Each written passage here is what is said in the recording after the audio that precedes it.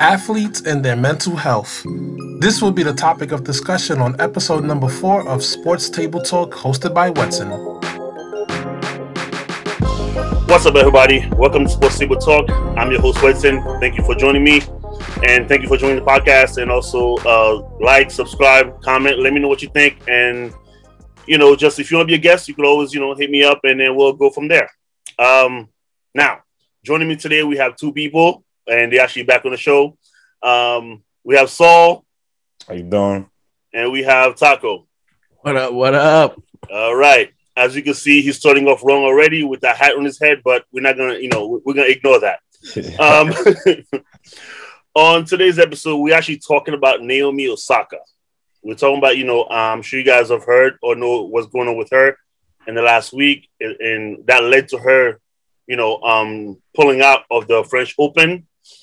And now I guess, now, we'll talk about it a little bit, discuss it and see, is there something, we should do, or that we should do things a little bit differently? And my question for you guys is, do you think athletes should have the option to opt out of doing press in order to maintain, this, whatever zone they're in, or for their mental health? Like, do you think they should have the option to opt out of there without the penalty? Or if they're willing to accept the penalty, just leave it at that? Do you guys think, they should have that option? Saul, let's start with you. First things first, I'd say that athletes already have that option, because regardless if you're fine or not, I guess at that point, you just have to, prioritize what's most important to you. So options always exist to them in regards to doing the press or not. From Kyrie, who's been doing it all year, even beforehand, to a whole bunch of other athletes elsewhere who have actually been, in conflict with the press and really wanted to do as much as they're required to do or actually being asked to do. That said, they always had the option to not do it and accept the fine.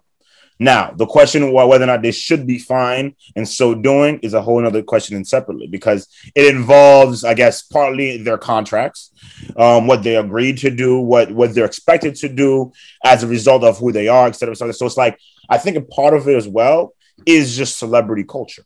So people around the world have gotten used to the idea of always having access to celebrities, to their opinions, to their ideas, to their thoughts, to their face, just always having access to these people because of how we put them in society, how high we put them in society. So I think in order to change it, you also have to change the very culture that demands such access to these celebrities and their time and all these other things.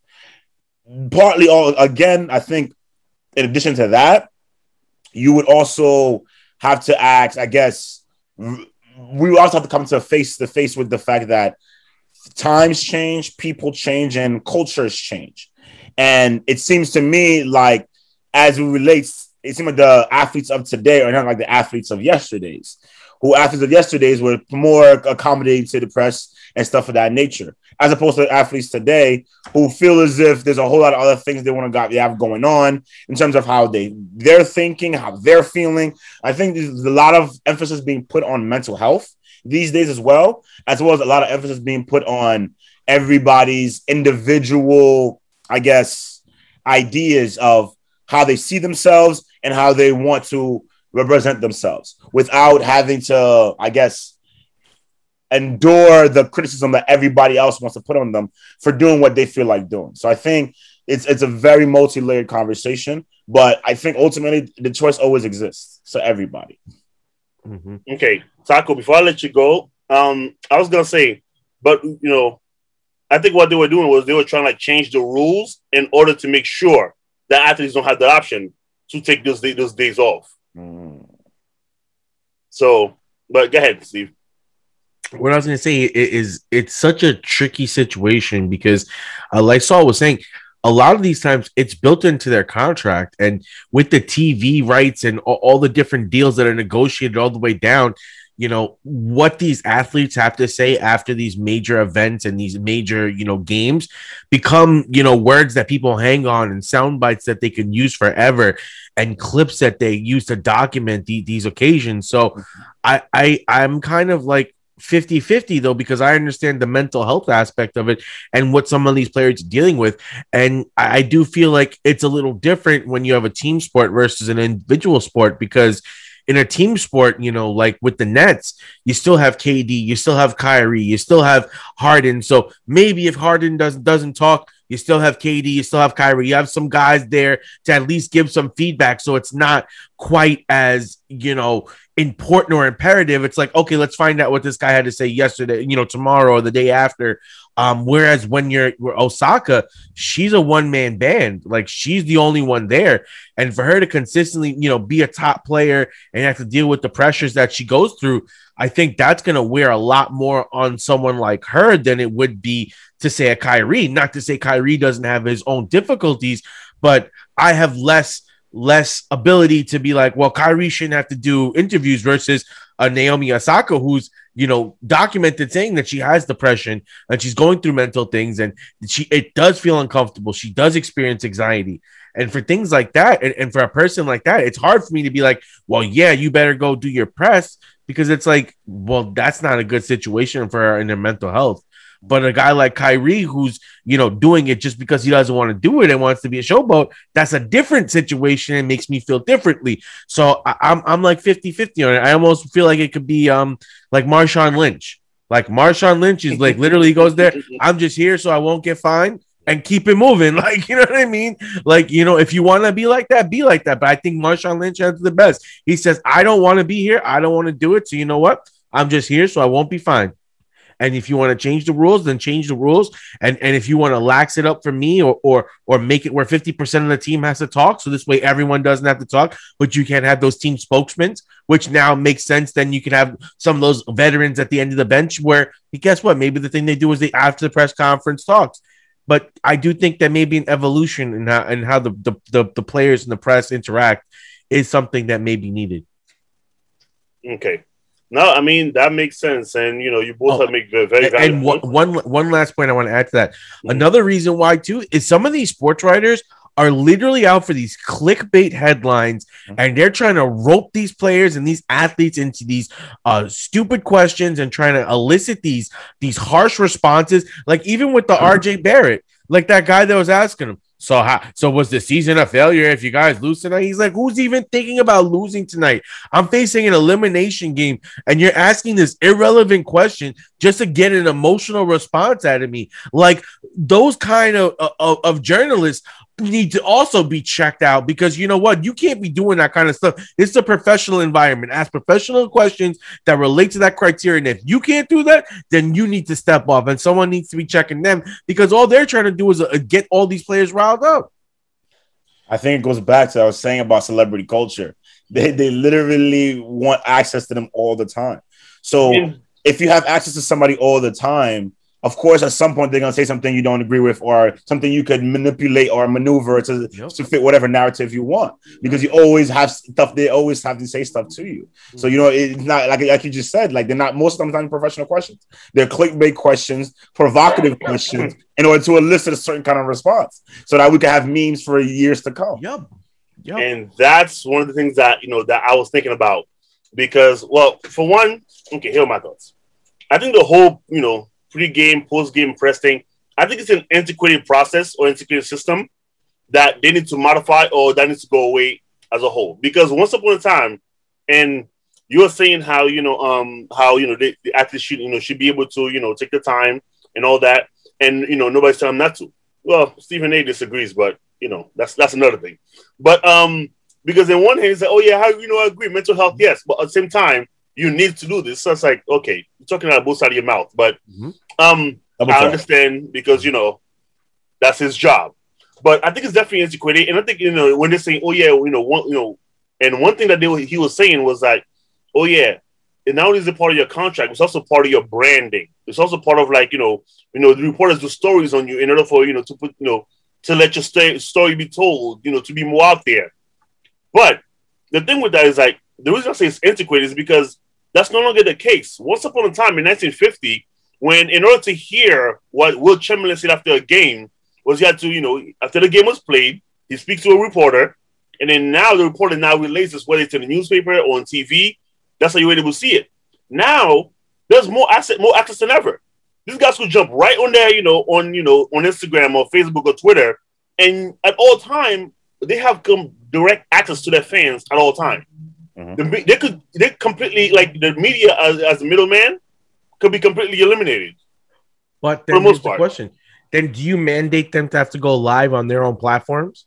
Because then if you put it into a situation where you tell the player, like, yes, you have all this access, but most of these times these players don't want to smoke after the game or a bad game. No. And that level of accountability post game is what we've come to expect. Like when a guy loses in the finals and he has to come answer those questions, yeah, that's tough. Yeah, that's rough. But you know what? That is part of the game, and it's always been part of the game. But you know what? Always part of the game doesn't necessarily mean it's, like, it needs to continue, because guess what? Part of the game. Because guess what? There's plenty of things, that was part of the game before that we don't do now. They change rules, they change, things change all the time. That's how it's always been. Customs. Even the way the press do things is different. And usually, and my thing is, like, especially with the like Zach was saying, it's like the press, like, the questions that they're asking after these games. It's like, oh, how'd you get out rebounded today by the other team? It's like, and I remember, dude from Baylor after, a couple of years ago, when he was asking a stupid question, he goes, oh, just so you know, when the ball goes up, somebody miss, and I bring it down, hold it with two hands and come down with it. That's a rebound. They got more of those than we did. That's how we got out rebounded. And it sounded silly at the time, but it's like, that's a stupid question. And, like, you've seen it time and time again when these guys ask questions. Like, till this day, whenever you see that Westbrook face, that meme when they ask something, he's like, bro, what are you talking about? It's like, you could tell, because a lot of times they're not even asking anything really relevant. Did you feel the pain in your broken ankle after you broke it? What? Like, I noticed you wore a red headband today as opposed to a white one. Was that a fashion choice? Like, a lot of times, and then you're talking like, these players finish playing, or this, and they're anticipating, they're facing elimination, like RJ Barrett was saying, right? Or, they just finished losing in a tough game. They're exhausted. They've been playing for however long. And now they have to sit down here and listen to you ask stupid questions about, every single play that happened in the game. It's like, if you are not going to, like, completely do away with the system, you need to change it. You need to change the way it's done. Because it is antiquated, and again, I think it takes out and I can see why it has an effect on the players, on their mental health, because they have other things that goes on outside of the game, and then they come to the game, and now you're talking about, before the game, let's talk, let's ask you all these stupid questions. After the game, let's ask you some more stupid questions. It's like, a lot of times it's like, yeah, but that's part of the responsibility when you're an athlete, though, is to have some sort of accountability to the fans, and that's mainly done through the media. Because I think for me, I'm gonna say this is my last about this is the fact that I think there needs to be a middle ground, because like Wedson is saying, just because something has been going on or it's traditionally been going on doesn't mean it should continue to go on. We learn, new information gets gathered, new ideas gets gathered, we process it, and we move forward from then on. For like example, from this situation, a lot of athletes are saying the same thing of late. You know what I'm saying? If everybody's constantly in different sports, whether it's team sports, individual sports, a lot of athletes, especially the high athletes, because they're the ones who get the most attention. The athletes who are the best at what they do. So especially them, they've been getting a lot. We've been saying a lot about in terms of like how they're feeling in terms of this. So it definitely needs some reflection and some middle ground, because at the same time, we do like the media, because they do give us perspective and they do give us ideas in terms of like what's going on with the players and what's happening, sometimes even behind the scene, stuff like that. All those things are very nice to have access to. However, having constant access to the players, it definitely wears on them way too much to always and constantly. I think it's a middle ground in which you can still get what we need from them while simultaneously guaranteeing them the space that they need to actually be individual human beings. Sorry to interrupt. Just wanted to remind you, if you haven't done so already, to please subscribe to this channel and also hit the bell notification so you could be notified of future episodes. Also, make sure you like this video, comment your thoughts below, and share this video with your friends and family. Thank you so much. Now back to the episode. I definitely you were going to say something.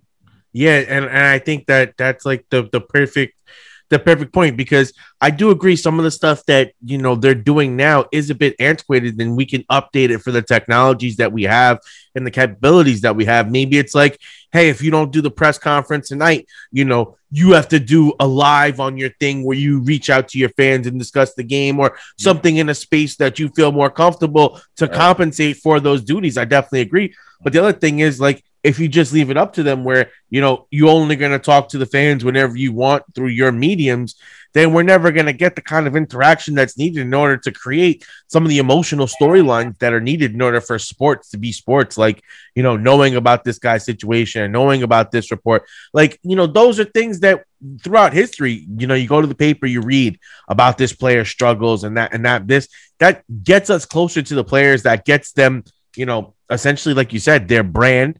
Now, some of these players are doing it on their own mediums, but at the end of the day, can you trust how many of them to do it? How many of them are going to take those responsibilities? And when you do give it to the opportunity of the press, they are able to get, you know, I'm not saying all the press are good, but some ask some really good questions and get some really, you know, vital information for us fans, as, you know, especially like when you're in football and you're trying to figure out what your team's doing, and like in the off season, and when your players are going through struggles and stuff like that. Some of that information is nice for fans to know, and if fans want that kind of access, and I do think that finding the middle ground is going to be what this generation's, you know, group of athletes is going to have the biggest struggle with, because they're very vocal about it. You know, Kyrie's now coming out, Naomi's coming out.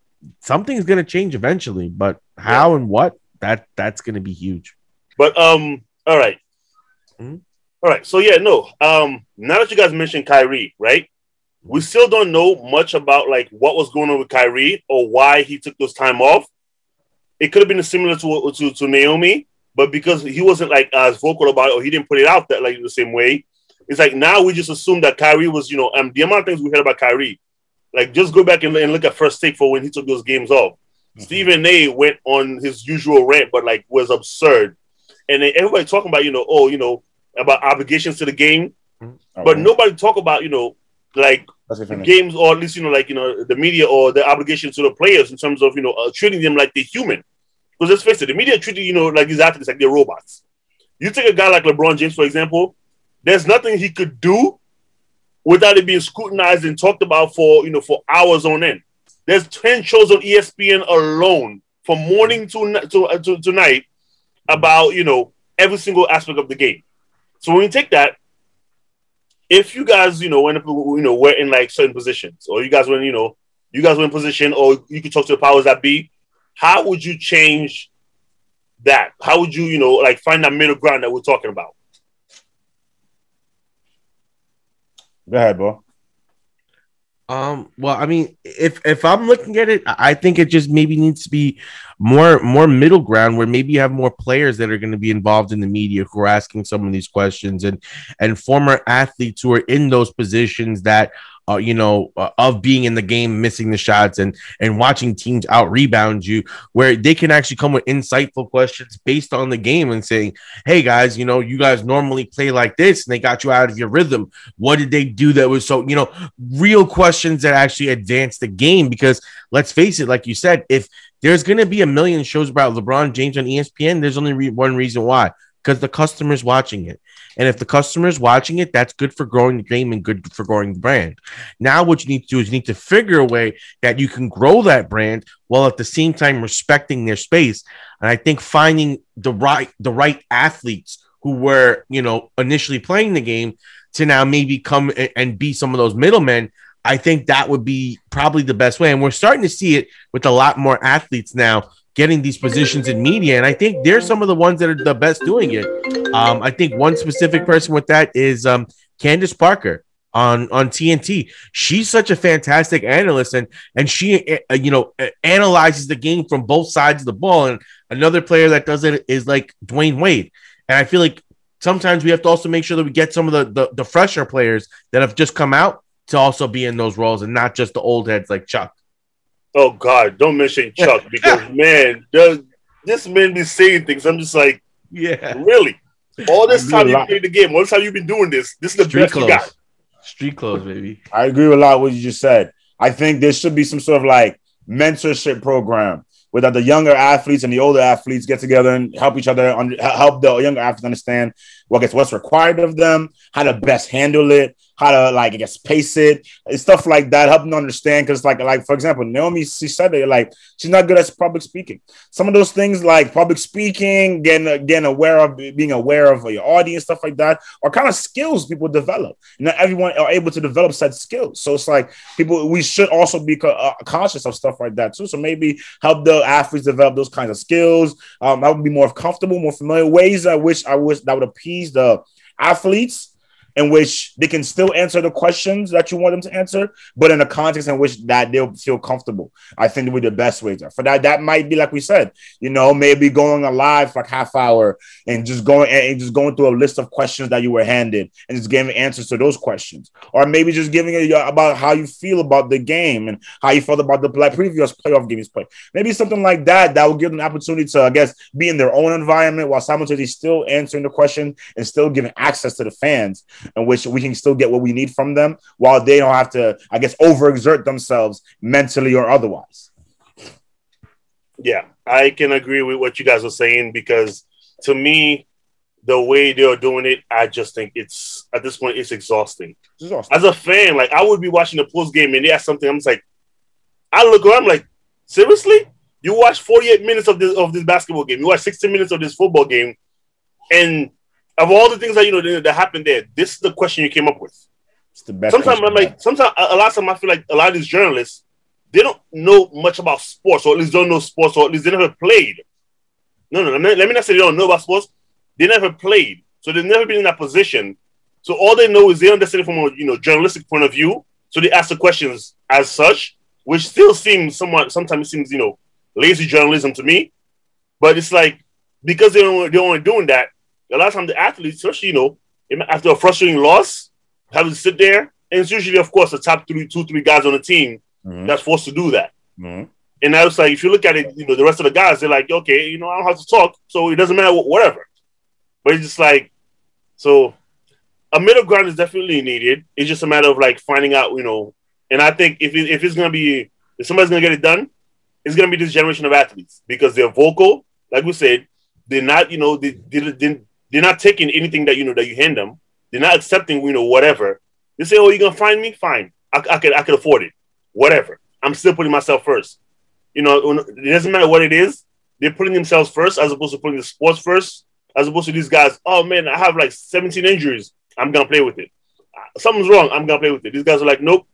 I'm injured. I'm sitting out. And if, like you said, if it's gonna be a generation that's gonna get it done, it's gonna be this one. Okay, so then how about this last question then for you? Mm-hmm. Since, we have all this hyper sensitive nature, Anthony Davis, who's come under a lot of criticism for his injuries, which, being injured is one thing, but, having a reputation for it is another. So it becomes a sticky situation of, the guy's hurt, but when you put the injury prone label on him and you have guys like Snoop Dogg who are coming out, against him, calling the Lakers out and everything like that. And recently, Snoop Dogg, AD just unfollowed Snoop Dogg. AD doesn't want that smoke. AD's coming back from it. What do you do in situations like that where it's like, Anthony Davis, you're a great player, but you are consistently injured. And at a certain point in time, that is a narrative where fair or unfair, people are going to use it. So where do we draw that line as well, where people have to also take, when you're in that limelight, criticism, you can't avoid it at a certain point. Okay, but in the case of like that, when you're saying when you're in the limelight, but at this point, it's up. AD realized that Snoop Dogg was saying this, or whoever was saying this. That's the beauty of of the time we live in. You could block that from your timeline. You could block that person entirely. You could never see something they say again, and somebody else say it again. You could always block them too, or you could always remove yourself from from social media. Like, because for example, if Kawhi retired today, we may never see him again, because that means he's on Instagram, Twitter, Facebook, nowhere. He shows up, he does his job, and goes home. So it's like there's always that too. So in terms of like the narrative, usually if we talk about the narrative, it's usually coming from like one person said it, and then everybody has to become a mouthpiece for that same person. it's usually like it's not because a whole lot of people analyze it. That's what they come up with. No, it's usually like one person said it, and now because of the viral nature that that we live in, everybody wants to go viral. So you will see a lot of time they'll go in these comments and say some ridiculous things, hoping somebody notice it, and then they get multiple likes and follow, and just go from there. So sometimes the narrative is just that. It's just a narrative. You pick and choose what you want to go with. I think I think in terms of that situation with AD, Snoop Dogg's reaction is purely emotion. There's plenty of NBA players that are injury prone. AD's been injury prone since he got to the league. We knew this. We accepted it. It wasn't a problem when he won a chip last year. It's only a problem now because they're losing. So this is a very emotional reaction, which we do have because we're fans. We like these people, we like these teams, we want to see them win, so we have an emotional reaction. But it's also not fair to the fans when 100, 1,000, a million of you from a million people are telling AD how he sucks because he's hurt. Like, what do you want him to do? You think he wants to be hurt?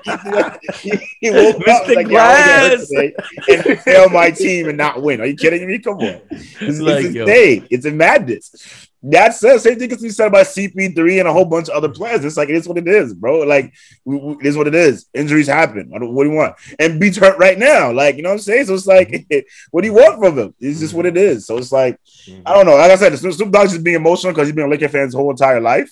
so now he's upset because he knows he's not going to win with AD. That's it. That's all it is to it. And AD knows that. So he's like, I'm not dealing with this.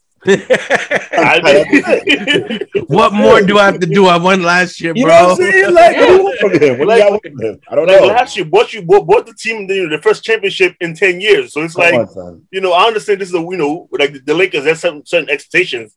For example, like with the Lakers, you expect winning from them. You don't expect just a playoff appearance. Like, if you are the Knicks, a playoff appearance is okay for you. I knew that was coming.